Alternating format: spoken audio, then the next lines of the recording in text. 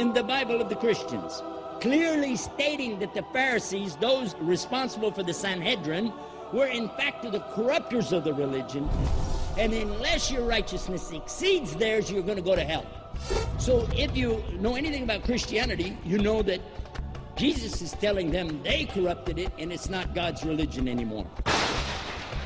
Then when Moses comes to his people, he's telling them that what came before them was also null and void, and he's got what? The commandments. And we would have done the same thing because we're human beings. We would have, except Allah promised in the Quran that he would preserve the Quran till the sun rises from the place that it's set. And the Quran has not been corrupted, has not been changed. It's exactly today as it was recited at the time of Muhammad, peace be upon him.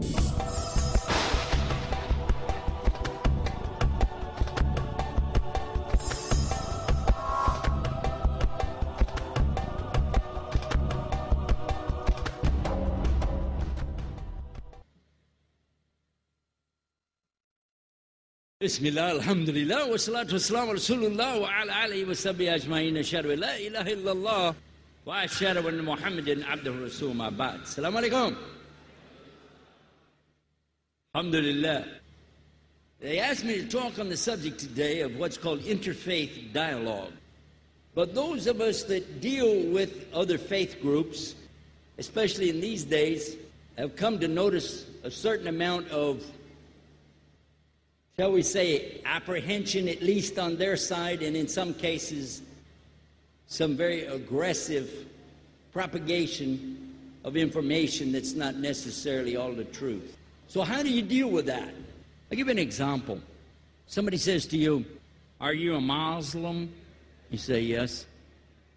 "How come you're a terrorist?" How are you going to answer that? "How come you got 4 wives?" How many of you got 4 wives? How many of you got 3 wives? Let's put it like this. How many of you even don't have any wives at all? You want to get married? Yes, okay. That's what I'm talking about. But how do you deal with that? Somebody come to you and they say this kind of stuff.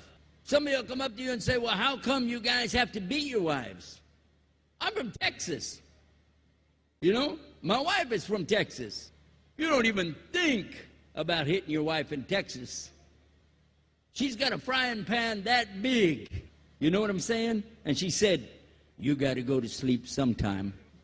There's no way Muslims are doing stuff like this. How? But yet this is the general perception of a lot of people about Islam. They talk to us about killing people, about attacking people, forcing people into Islam. We're hearing a lot of things that really don't describe Islam at all. So how do we deal with it? What do we say? What do we do? I even had some of the brothers come to me and say, "We can't do dawah these days." I said, "Why?" They said, "It's too hard. We're in a situation this didn't happen before. It's not like, you know, we just go out and give somebody a nice pamphlet, a booklet, a business card, tell them about a website, have a nice day." You can't do that anymore. But I'm going to ask you a question, and I want you to be honest about it. If you know anything at all about the message and the messenger, then you know the answer to this question. Did Rasulullah sallallahu alaihi wasallam have to suffer these same types of aggressive behavior from others? Yeah. Did he have to experience these difficulties or worse? And the answer is yes. Did he and his companions go through the same or similar conditions where people were lying about them, making stories against them? Yeah? And didn't Allah tell him in the Quran what to do about it? A brother came to me. He became Americanized. You know what it is to become Americanized, right? That's when you come from India to the West and you throw away anything that even remotely looks like Islam, lose the kufi, forget the beard, get some T-shirt that says, you know, I love New York, something like this. You know what I'm talking about? Yeah. And change your name from Muhammad to Mo or Mike, right? One of the Americanized brothers come to me, he said, brother, this is the worst time to be a Muslim. I said, what? I said, this is the best time to be a Muslim. Don't you talk about, and didn't you hear as you were growing up, people say, how I would love to have lived at the time of the Sahabi. You heard that? You heard people say, wouldn't it be nice to live at the time of Muhammad sallallahu alaihi wasallam, to be with him, to be close to him, to experience with him, oh, the wonderful days of Islam. You've heard people talk like that, yeah? Yes? Well, that's what you got right in front of you. This is your opportunity. Hello? Right in front of you. It's the best time to be a Muslim. And there is a little bit of effort from your side needed, but certainly you'll be highly rewarded for it. If you will take the time to learn, become educated about real Islam, spend the time with the real scholars, learn Arabic, study the Quran, learn the hadith of Muhammad sallallahu alaihi wasallam, find out the difference between a real hadith and some of these fabrications and weak hadith that people are trying to offer, telling you it's our deen. Spend time with the Muslims, the believers. Build up your own reservoir of patience. And you can do that in Salah. Yeah. Some of you, alhamdulillah, you're praying 5 times a day. Almost. Close. Yeah? Almost. MashaAllah. Just last week, somebody said he prayed 4 or 5 times in one day. MashaAllah. But how about if you pray every day, on time, in the masjid? How about that? And how about if you make it not just to the end of Jummah, you know what I'm saying? You know, end of Jummah, right? You got it figured. 1:17, he'll be through. I can catch the last part of the last rak'ah, leave my shoes at the back door, I can be the first one out. Yeah? You know what I'm talking about? I call it the smoker's row in the back. You know, everybody smells like smoke back there. They're out there until the last second when they hear the imam is saying, Allahu Akbar, and he's going to ruku', not into Takbir al-Ihram, no. He's going to the last ruku', and then go run in, and you know what I'm saying? Alhamdulillah, you're doing salah. But is this the real quality salah? Is this the real way? And you want to complain, oh, Islam difficult. Yeah, you're making it difficult for yourself. Seriously, you're living at the time that the Sahabi would be happy for a chance to go through the opportunities coming to us every day. They would be happy. But they wouldn't do what we do. They would take Islam very serious. They wouldn't consider attending a conference once in a while to be big dawah. They would consider this something necessary. They would consider this something important, but they would also be participating daily in the proper acts of worship. So if you are doing salah, as you should do salah, and you are doing your dhikr and dua, getting up in the night and praying to Allah subhanahu wa ta'ala, then you're going to see a lot of things change for you. But don't blame anybody but yourself if you're having your difficulties with Islam and presenting Islam to other people. Anybody understand what I'm talking about? Yeah. So that's the first thing. You want to solve the problem, begin with yourself. I have to do it every day, and so do the brothers who work in this same capacity. We all have to work on this. Secondly, is to have an idea about the other people that you're talking to. Where they're coming from. Some of them are innocent people. They've been lied to. And some of them are the liars that are lying to them. But usually you can tell the difference especially when you begin to answer the questions. And you can see that if you give them the answer, they go, oh, I didn't know that. Oh, really? Tell me more. Okay, that's somebody who really wants to know. But in the case of a liar, he'll just say, oh, yeah, well, what about this question? And you start to give him the answer, yeah, well, what about this question? Okay, he's one of the liars. In the case of the first one, this is the one Allah is telling you to argue with him in a way that is better. And stay with him and talk to him in a good way. But in the case of the second one, Allah says, فَمَحِلِ الْأَمْهِلْهُمْ رُوَيْدًا. Let them go. They plan. And Allah plans. And the rhetorical question, who's the best of the planners? Let them slide. Don't sit there and argue with them point after point after point. And don't let them tear down your iman. And don't go to the websites. Repeat after me. Repeat after me. I will not go to any websites except Yusuf Estes' website. Ameen. There we are.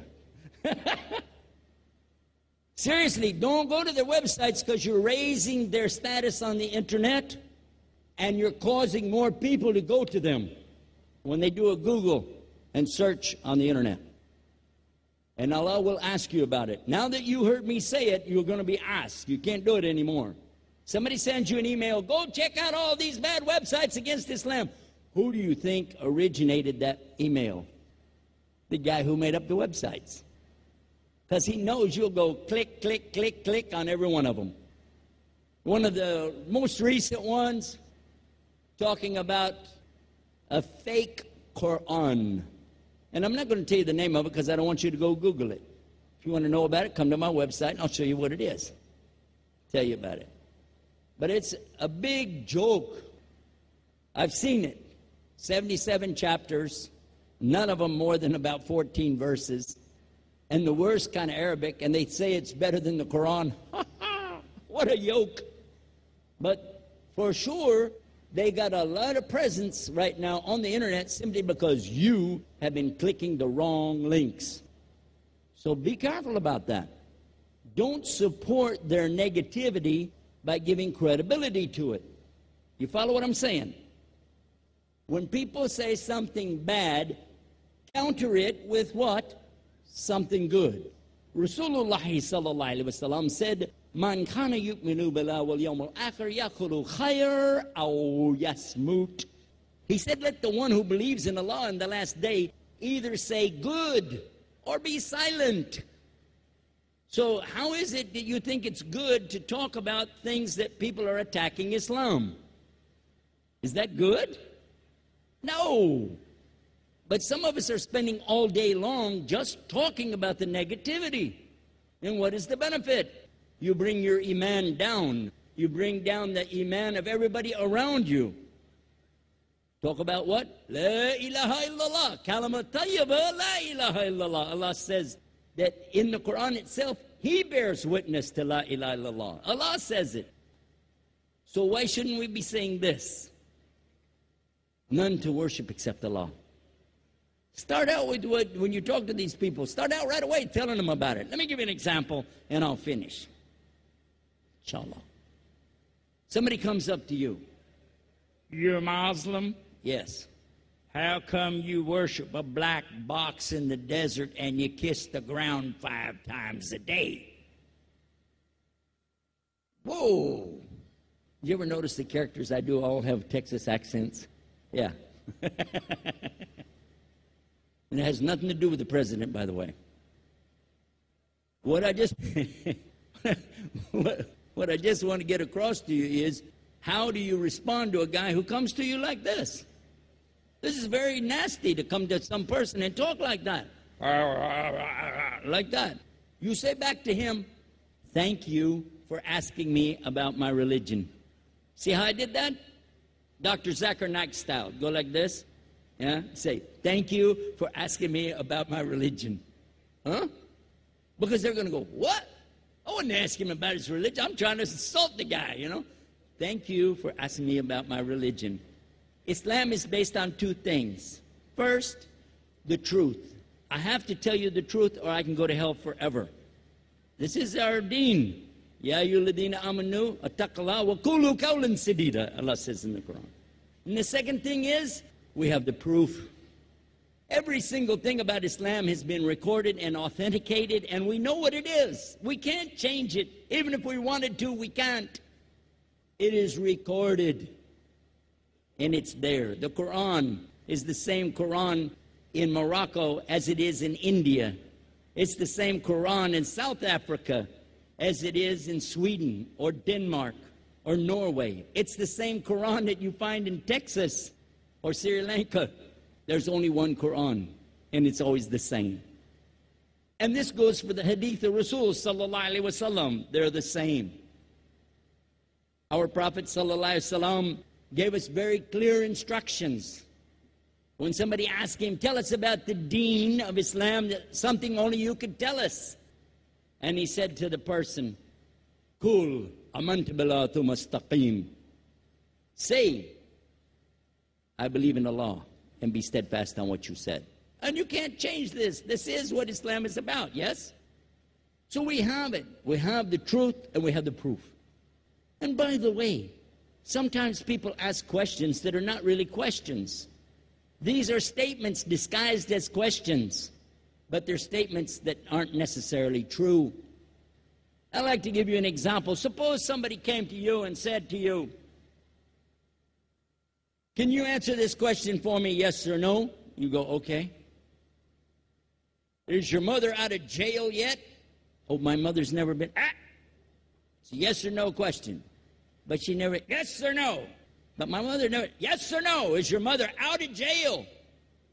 Well, she's not in jail, so I guess she's out. So, yes. Good. I'm glad she got out. You can't win, right?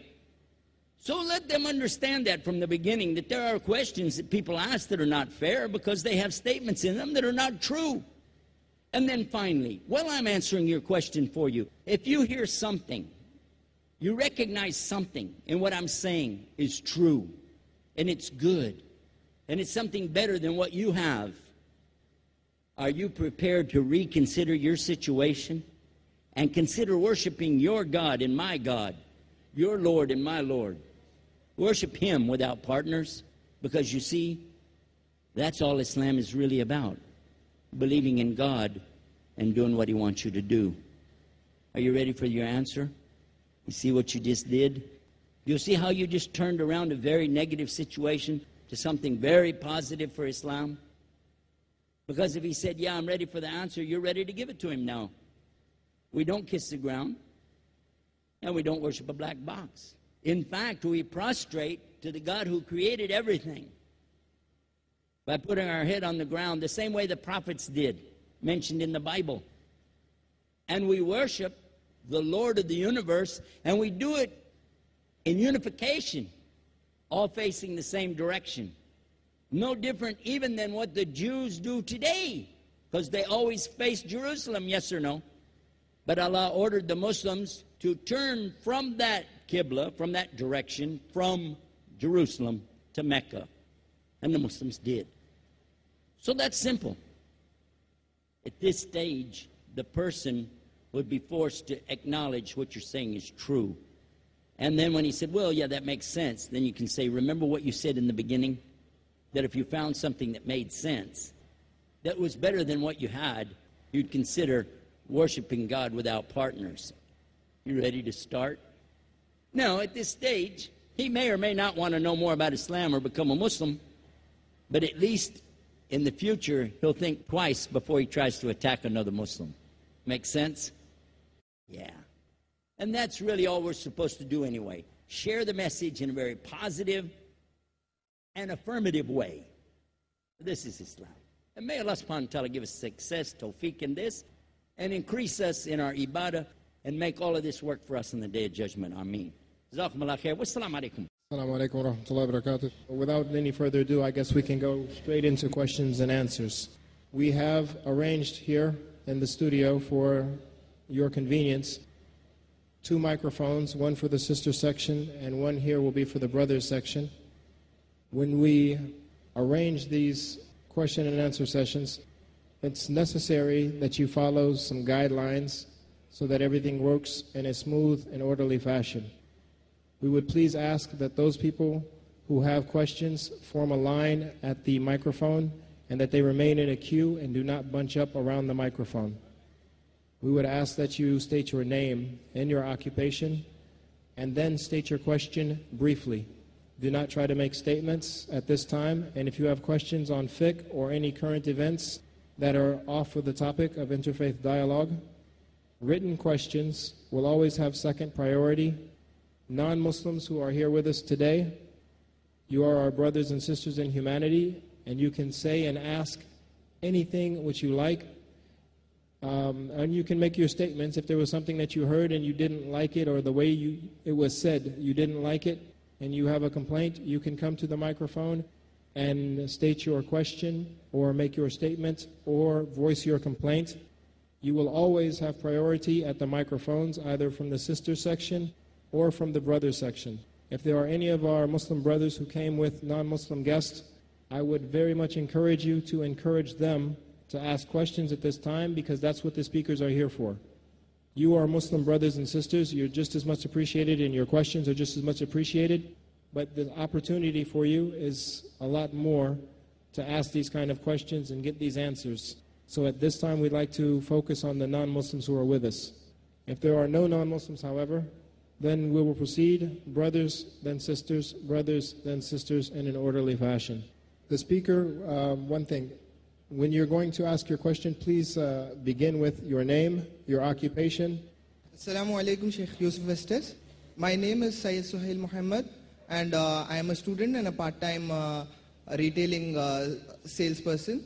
And today morning I had a discussion with a brother here, non-Muslim brother. He was telling me that all religions, they preach things which are suitable for their time, in their place, suitable to the environment around them. And I said, yes, this is the case with most of the religions, and I was able to say that Islam is an exception to the best of my ability, and he did agree to me at last. But how would you answer to this question?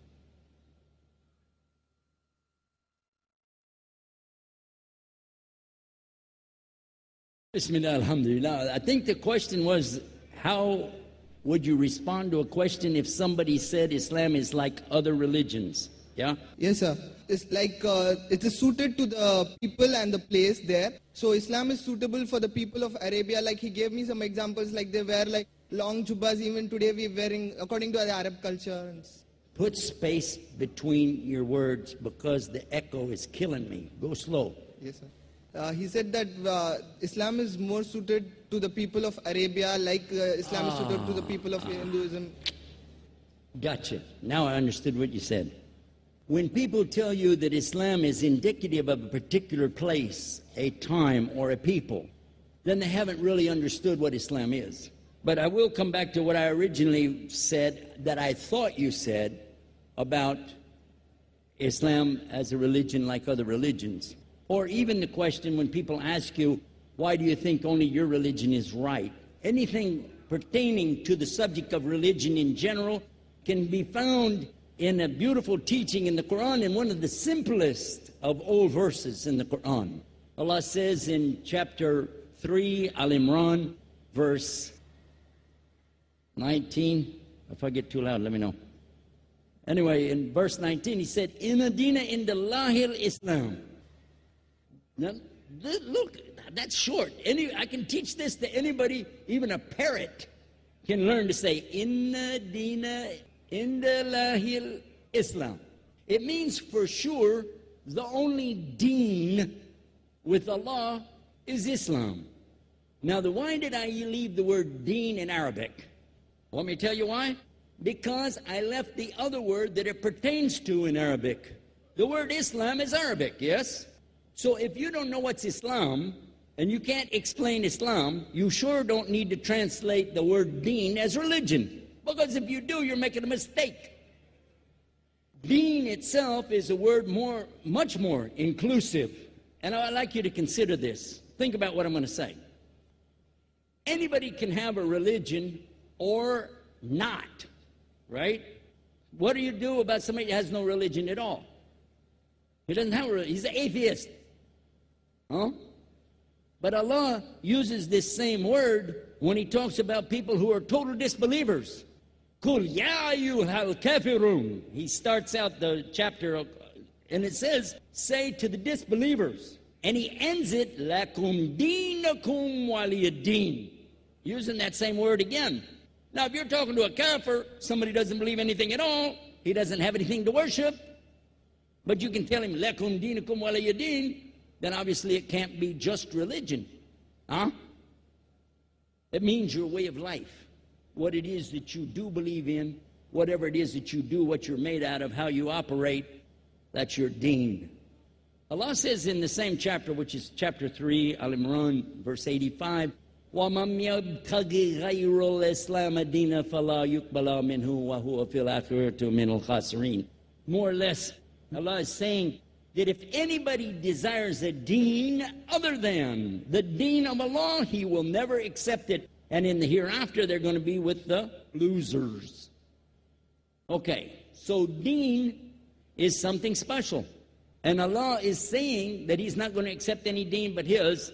And then finally, I give them the third reference from Al-Ma'idah, chapter 5, verse 3, when Allah says, Al-yawmul akmaltu lakum deenakum wa atmamtu alaykum ni'mati wa raditu lakum islama deen.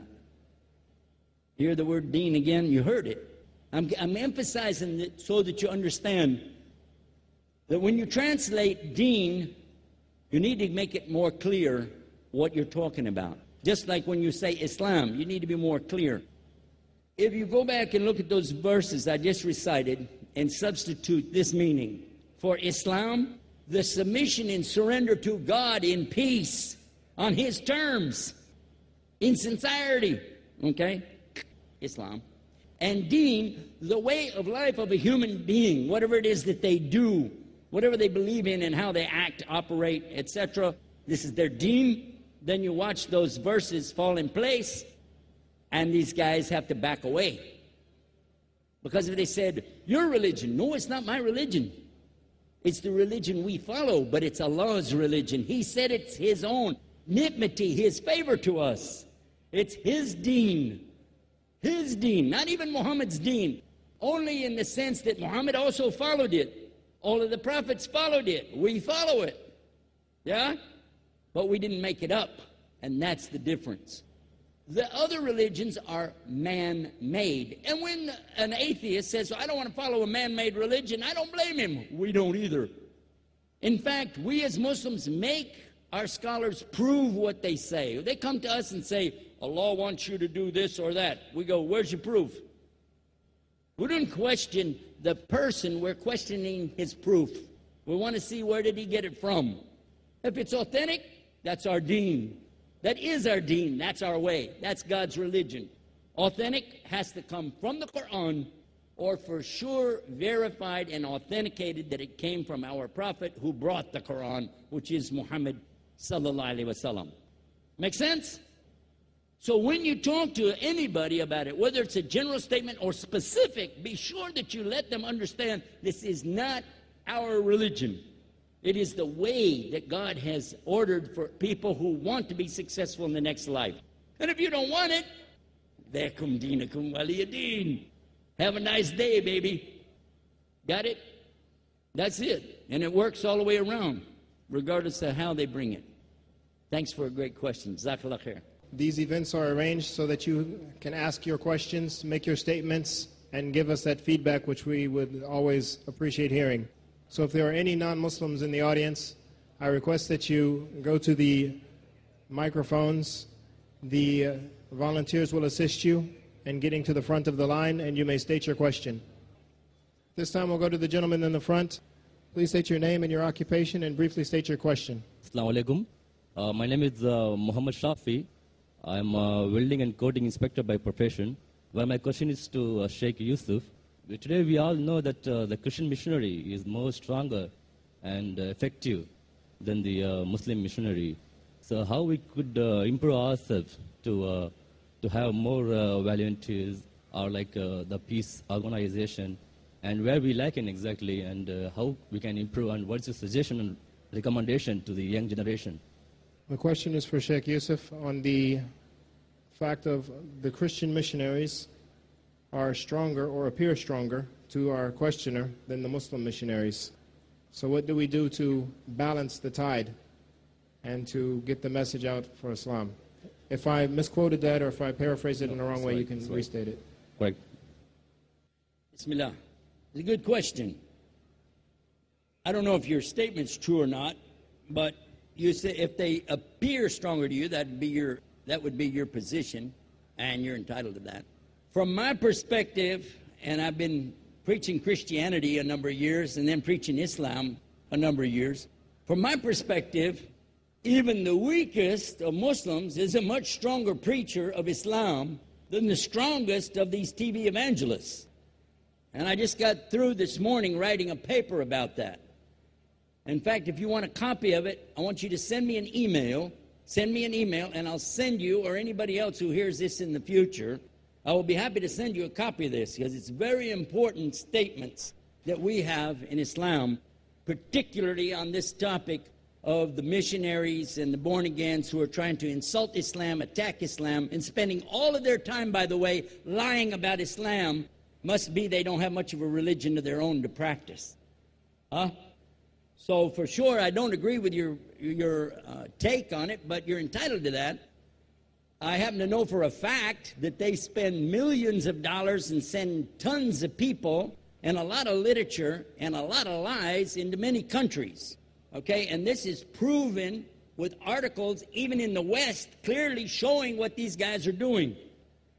And it even shows how unsuccessful they are at getting anybody to convert to their nonsense. To the extent that in the articles they've explained that in one particular country they spent more than $10 million, more than a decade of time, and were only able to influence 4 families to go to their way. But in the meantime, they caused so many problems, especially in the embassies and the relations between countries, they were asked to leave. That doesn't sound very powerful to me, does it to you? Yet if you want to go, for instance, in Saudi Arabia, now most of us think everybody in Saudi Arabia is a Muslim, yeah? The majority of the people living in Saudi Arabia are not Muslim. How many of you knew that? Is that right or wrong? That's that guy sitting right there in the white outfit. He's disguised as a Saudi right there. Ask him. Is that true? And every day they stand in line like you guys are standing in that queue right there to make their shahada. Yes or no? Yes. They're coming not only to Islam, they're coming to Saudi Arabia to get it. And it's not just there. It's in Bahrain, it's in Qatar, it's in Kuwait. I've been to the centers. I watched it happen. I stand there like this. And you don't have to be great. You don't have to be a fantastic speaker. All you have to do is say, "You don't want to be a Muslim, do you?" And they go, "Ashhadu an la ilaha illallah, ashhadu Muhammad Rasulullah." Because they are there, they're seeing Islam. They're witnessing for themselves the beauty of the deen, even in us. And we're not the best examples of Islam, but even the little bit that we show is better than anything they can brag about in any other religion. You know why? Because we can hear them talk the talk, but they can see us walk the walk. Got it? For me, there is no other way except this deen, this way of Islam. Jazakallah khair for a good question. Thank you for the question. Okay, are there any other non-Muslims from the female or male side? Okay, sister, go ahead and ask your question. I'm a non-Muslim. My name is Shweta, and I'm a student. Sir made a statement saying other religions are man-made. I would want him to elaborate on it. I didn't quite understand. Did you have a particular speaker who you would like to answer? Well, Sheikh Yusuf will take it, inshallah. Bismillah. I am the one that said it, so I'll be responsible for my own words. Does it sound fair? Yeah, I said that. All religions are man-made except the one which comes from the God. Yes? Yes or no? Because if it didn't come from God, where'd it come from? Human beings. And the way to know whether or not it came from God is to put it to the test. Any claims that are made, you should be able to verify them. Any statements, anything, whether practical or impractical, should have some relevance to what we understand as human beings. And if you find within it that it just doesn't fit, it doesn't work, it doesn't make sense, even in a small part or a large part, then obviously you got to say this doesn't work. And how would it be that the God that created everything had a specific religion only for one person or one group of people? What we spoke about earlier when I was talking about a deen, it has to be all-inclusive. If it's really from God, if it's really from the Lord above, if it's really from a creator, if there really is a creator, then he should know what he created. And he should know everything about us as a whole and individually. And we think there's like 6 billion or so human beings staggering around the earth today, right? Right? Yeah. So he should know every single one of them and what their needs are. And then what he offers for them should be good for everybody and good for each and every one of them at the same time. And in fact, after studying many religions, I found there isn't any such thing. That all of them have their limitations. All of them are going to be indicative to the particular place, time, and person that they came to. Because in fact, they came from that person or that group of people. Now, according to what we have in Islam, we know that there's only been one God since the beginning, and he has sent revelation down to the people. He has sent prophets to the people from the best of the people amongst them. He chose these people and inspired them and showed them how to teach. Then in later generations, people corrupted it. And this is what we find the accusation coming to the Jewish from Jesus himself in the Bible of the Christians, clearly stating that the Pharisees, those responsible for the Sanhedrin, were in fact the corrupters of the religion, and unless your righteousness exceeds theirs, you're going to go to hell. That's in Matthew 5, 17, 18, 19. It's very clear. So if you know anything about Christianity, you know that Jesus is telling them they corrupted it and it's not God's religion anymore. Likewise, if you know anything about some of the followers of Jesus, such as James, they claimed that Paul was corrupt. And they said that he was corrupting the religion. In fact, he also was a Pharisee.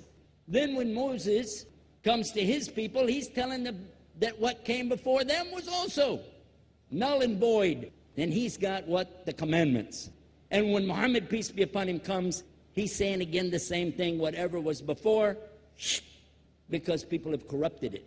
The people of Mecca, at the time of Muhammad, peace be upon him, are descendants, many of them, from Abraham and Ismail. And they had the real religion right there in their place originally. But they corrupted it to the extent that nobody would recognize it anymore. Except for the fact that they went in the same direction around the Kaaba, and maybe between Safa and Marwa. Other than that, you wouldn't be able to recognize it. The practices that they had: infanticide, killing little baby girls, burying them in the sand, walking around in their worship naked, drinking alcohol until their brains were cooked. The things that the people did, and they claimed it was part of their religion. So when people have free reign, they will change the religion to fit themselves, and they always do that. And we would have done the same thing because we're human beings. We would have, except Allah promised in the Quran that he would preserve the Quran till the sun rises from the place that it's set. And the Quran has not been corrupted, has not been changed. It's exactly today as it was recited at the time of Muhammad, peace be upon him. Exactly what he taught then can be taught right now. And it fits not only in Saudi Arabia, it fits in a place called Mecca, Louisiana. It fits in a place in Texas where I grew up called Houston. It works because it is general and it's specific, but it works because it's really from the God. The message of Islam is a very simple one. It is to believe that there's one God and only one. And all of your love, all of your devotion, all your energy is for him and his deen, his way of life. That's the message of Islam. And whoever wants that can have it. even if they don't know Arabic. In fact, if there was somebody, like you hear this question posed very often by disbelievers, what if you have a religion, yes? What if a baby is born on a desert island and grows up on a desert island somehow with no influence of any human being? Just grows up out there eating watermelons and coconuts, okay? What does your religion teach you about that baby? Can that baby be in your religion without knowing anything about your religion? Could he be? In fact, Islam is clearly stated. The baby started out as a Muslim in the deen already, and something will have to take him out of the deen. Otherwise, if he stays in what he was born in, he will die in the right way, believing there must be something up there, although I don't know what, but if I knew it, I would do the best I can to serve him. If that's their attitude, that's all they could be expected to do. Make sense? Did you understand me? What is this? Yes or no? Cool. Thank you. Assalamu alaikum. Sister, thank you for waiting. Would you please state your name and occupation, then state your question? I'm Sakina D'Souza, and I'm a Catholic. I believe Brother Yusuf was a Catholic before. I would like to ask him the simple question. He was brought up like a Catholic, but what made him change? Doesn't he believe that the Messiah is true, or did he ever feel that the religion, Catholic religion, has not brought up any Messiah and the Bible is false? I would like to just know what that means, because he said he was a Catholic before and now he has become a Muslim. What made you change? What was that storyline before? Doesn't he believe that there is a Messiah, or the Messiah had come, saved us, died on the cross? Thank you very much for a good question. I hate to disappoint you, but I wasn't a Catholic. But I was with a Catholic priest the night that he accepted Islam. And I asked him these questions you asked me. Because after all, I was still a Christian, a preacher in Christianity, and I wanted to know why my best friend, a Catholic priest, had converted. That's a pretty weird thing. A Catholic priest is not like a regular preacher in the Protestant religion. A Catholic priest has given up everything. He's given up his life to be a Catholic priest. When he enters into this realm, he's basically given away everything. He can't have a wife, he can't have children, obviously no grandchildren. He has no home, he just lives in a rectory or wherever they give him a place to stay. And he's sent wherever they tell him to go, do whatever he's told to do, and that's it. And he cannot disobey the Pope, otherwise they can kick him out of the religion, and if they do, he's excommunicated and he goes to hell forever. So how would a person like this want to become one of those Muslim terrorists? That's what I wanted to know. He explained in a very few beautiful words something that I came to learn for myself. He said that he was sincerely in the Catholic religion because he believed in God, that he had studied, his degree was in theology, and a part of the teaching that they as priests have is to study Islam. Every priest is forced to study Islam. Now you may not know that, but you can ask your priest and he'll confirm it. And when you study Islam, even when Islam is taught to you by somebody who hates Islam, as long as they don't corrupt it too far, you can still see the truth in Islam. A classical example happened to me just recently when I was in Saudi Arabia. A friend of mine, very old copy of one of the first Qurans ever translated to English by George Sale. George Sale hated Islam, he hated the Muslims, but when he translated the Quran to English, he was true to the text of the words. Although maybe not getting all the meaning, he certainly was true to the text of the words. I was shocked when I read it. Have you seen it? You know what I'm talking about? Amazing. And listen to this. George Bernard Shaw, for instance, is one of many, a long list of people who read this and realized the truth of Islam. When people see the truth of Islam, it can change them if they want to be guided. If they want the truth, it can change them. You might think, I'm a Catholic, I'll never be anything but a Catholic. But I'm going to ask you a question, and I want you to be honest. This is not for you to, start a debate, but just be honest. Was Jesus a Catholic?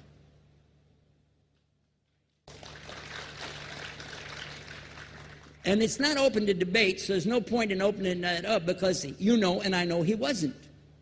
The Catholic Church was in business about 300 years before Jesus was born. It's on their website. Don't go like this. It's on their website. That's where I took it from. The Catholic Church was really started in Rome by Alexander the Great. Do you know what the word Catholic means? It means universal. It was the universal church for the Roman Empire. If you didn't join it, you could not be a Roman citizen. And it was opposed to the teachings of Judaism and opposed to the teachings of the early Christians for more than 200 and some years.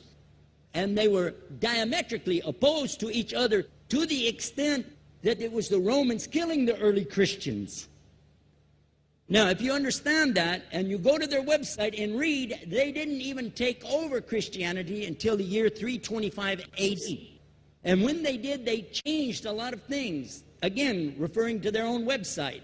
But if you want to check it in Britannica or Americana or grow your encyclopedias, go ahead and read about the Catholic Church. When, in August of 325 AD, at the Nicaea Council, they took over, first thing they said was, let's change the date of the birth of Jesus to be the same date as that of Mithras, which was the god, one of the gods worshipped there, and also the sun god's birthday was the same day, December the 25th, believing it to be the shortest day of the year.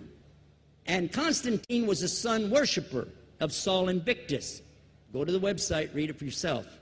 There are a lot of points, but not the least of which, even today, if you go in any Catholic church, and I have, you'll see so many portraits and statues and idols and images throughout the whole place, that for the one who's never experienced that, for a Muslim who knows about these images, he'll be like, whoa, a'udhu billah. Whoa, what's this? The first time I walked in a Catholic church, I was about 10 years old. I was shocked. I was shocked at the idols and statues everywhere, because in the Protestant religion, we were brought up to believe that the second commandment was just as important as the first commandment. The first commandment in the Bible, in Exodus, is the same as the first commandment in the book of Deuteronomy. It says, I am the Lord your God that brought you out of the land of Egypt in the house of bondage. You know no other God beside me. Beside me there's no other gods. Thou shalt not have any other gods beside me. How many in this room agree with that commandment? Raise your hand. You notice the Muslims are raising their hand, because it means Ashhadu la ilaha illallah. That's the first commandment for us as well. The second commandment you have clearly says, thou shalt not make any idol, any graven image of anything that creeps upon the earth, swims in the sea beneath, or flies in the air above. And I was sitting in a church one time, sitting there in the morning service, watching, the preacher talk, and, they go on and on and on, and sometimes you lose your train of thought. I was looking. Whoa! On the front of the podium, there was a fish. A fish. For the symbol, make you fishers of men. They had a fish. I said, whoa. Then I looked up above his head at the big stained glass window, and it had a dove. And he had the olive branch in his mouth. The dove is flying, the bird, I said, whoa. And then I look over here, and there's a cross with a man hanging on it. And I said, wow, they didn't miss a single one. They got them all. Something walking on the earth, something swimming in the sea beneath, something flying in the air above. So look at these two things. Clearly, the first two of the 10 commandments, bang, bang, boom. Because if you said God is more than one, where did you get it from? When Jesus is talking to his own companions and they ask him, what's the greatest commandment? Mark 12:29. Clear. The greatest commandment is to know, O Israel, the Lord your God is one God. And you have to love him with all your heart and all your mind and all your strength. And this is no different from what Prophet Muhammad ﷺ was saying, the same thing to his people. Same thing I mentioned in the lecture. This is certainly for us the same. So what you see is Muslims practicing the commandments, and you see people claiming the commandments but practicing something else. And I have seen more converts from the Catholic Church than any other of the many sects of Christianity, and especially from the nuns, priests, and even an archbishop. And all of them are better than me. Those guys and women that I see do this, they still sacrifice their whole life to get the true message of Islam, not only to you, but to Muslims as well, because we all need to know about it. But thanks for a great question. We have a question from the men's section, and then we'll come to the question for you, inshallah, sister. Be patient with us, please. Assalamu alaikum, brother. It's a question from a Christian brother. He says, Christian missionary perform miracles by healing in the stage. Is it true or false? If it is true, how do they do it? Hallelujah, brother. For my first miracle today, you know, I want to be serious with you about this. Muslims also believe in miracles, very much so. We believe in miracles happening around us every day, without doubt. We consider a human being to be one of the miracles of Almighty Allah. Allah says in the Quran, لَقَدْ خَلَقْنَا الْإِنسَانَ فِي أَحْسَنِ تَقْوِيمٍ ثُمَّ رَدَّدْنَاهُ مَسْفَلَ السَّافِلِينَ. It's clear in the Quran that Allah tells us that we're one of the miracles that He created. And He blew life. He blew life into Adam. And He gives every one of us life, and He gives us breath, and He gives us a brain, and He gives us opportunity to know up from down, right from left, and also to know when it's raining and somebody's pouring water on your boots. I had to change that a little bit. But anyhow, yeah, there are a lot of guys that do stuff for show and dough, all right? And remember, I used to know these guys personally. I used to travel with one of them, and I'm going to tell you right now, you don't want to know the things they do after they walk off the stage. And you don't want to know all the people that they pay off to pull all their little tricks.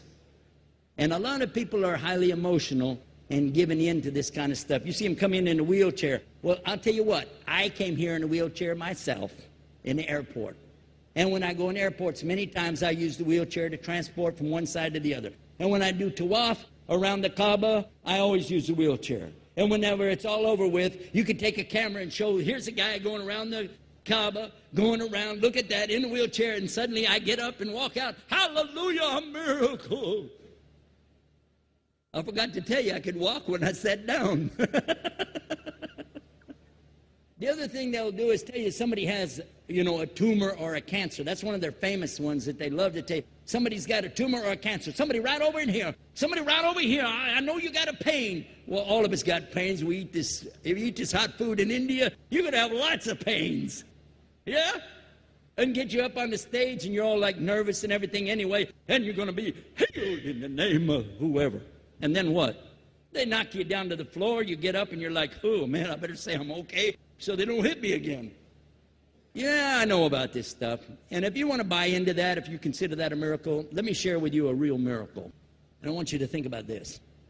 Let's take any 10 people from right here that are all from this city here in Chennai. Any 10. You choose them and line them up here on the stage and then read 2 paragraphs of some made-up poetry, anything you know that you made up that they never heard before, 2 paragraphs, and just recite it to this one, and then let him whisper it to the next one, and then he'll whisper it to the next one, and the next one till you get down to the number 10. Will it be anything like the original, yes or no? Are you sure? Yeah, you're right. It will not be anything like it. We used to play that game when we were kids. We called it telephone. Do you ever play that game? It was a lot of fun. Now I'm going to ask you, we talked about 10 people all living today in the same place with the same language, with the same dialect, and we only talked about 10. And I'm going to ask you, what are the chances that somebody speaking Arabiya, the Arabic language, living 1,400 years ago in the desert, could recite 6,000 237 verses, all in Arabic, and have it exactly memorized and passed down for 30 generations without a single loss of a single word or even a vowel marker or even a dot. It's impossible, except if it came from Allah.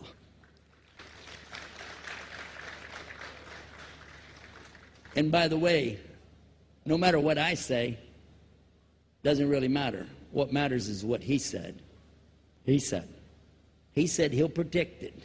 He'll protect that until the sun rises from the place where it sets. Which way did it come up today, guys? In the east? Cool stuff.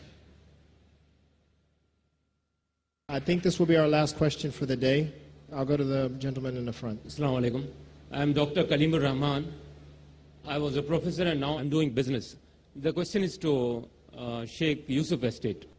There are several websites now on Islam, maybe about 200 websites. What is the method to identify which site is not based on deviation? About 5 years before, there were only hardly a couple of websites. Now about hundreds.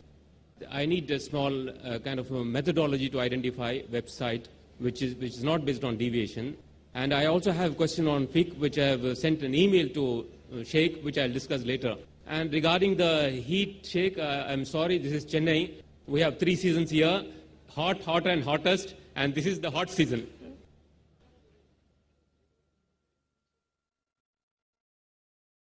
Sheikh Mamdouh is saying it's not the sun outside, it's these lights in here. We brought our own sun inside with us. Alhamdulillah. Well, first of all, that's a good question because you gave me the opportunity to do what I do best, which is to promote our websites. However, I have to tell you that when I went to the web the first time using CompuServe in the early 1990s, I did a word search. First thing I didn't even know what I was doing. They said, this is how you do a word search. First word I typed in was Islam. We had about 8 websites in 1993-94. 8 websites. Now there are more than 58 million websites with the word Islam. According to Google's latest, and you go type it in tonight, it'll be more than that. Okay? 58 million. Now, which are the good ones? I don't know, because I haven't been to all of them yet. Which are the bad ones? That I have seen.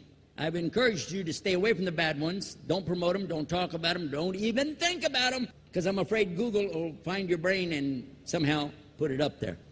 But I would like to tell you about some websites that we have.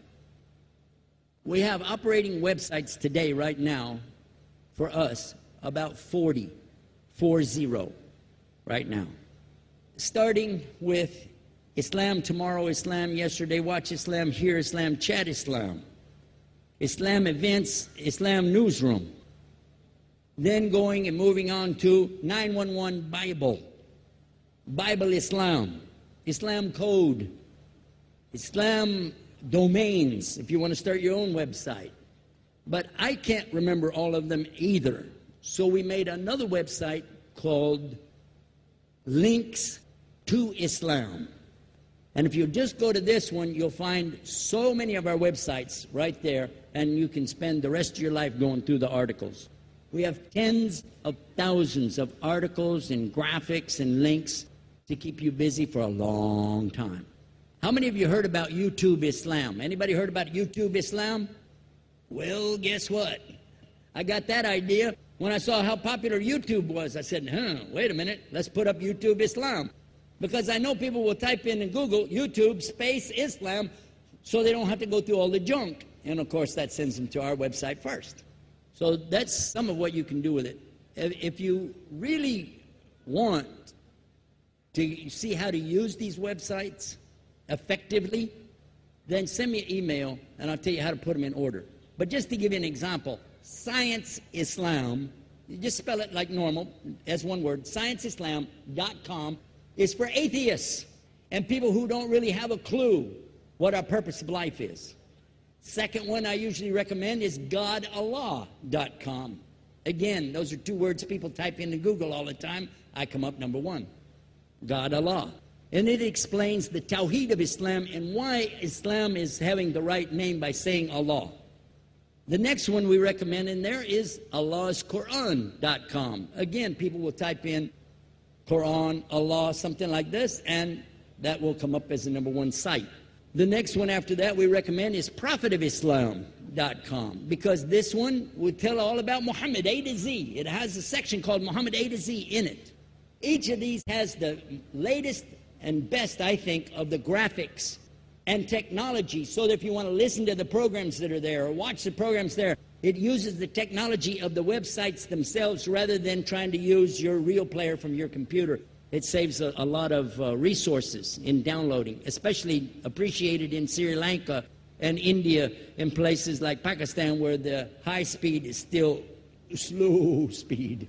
So I recommend to go to linkstoislam.com, and from there you'll be able to see what we got, and send me an email at Yusuf, Y-U-S-U-F, at 99islam. That's another one I've got to tell you about, 99islam.com. And let's wrap it up with that. I'll give you the commercials at the end. That's fair. And now I want to make a dua for all of you. Everybody that's sitting right here, I want to make a big dua for you. I want to ask Allah to give guidance to me, to you, to our friends, to everybody. There's only one God, and I'm asking Him to give us all the best of His guidance to the best way for the best end for all of us. Ameen.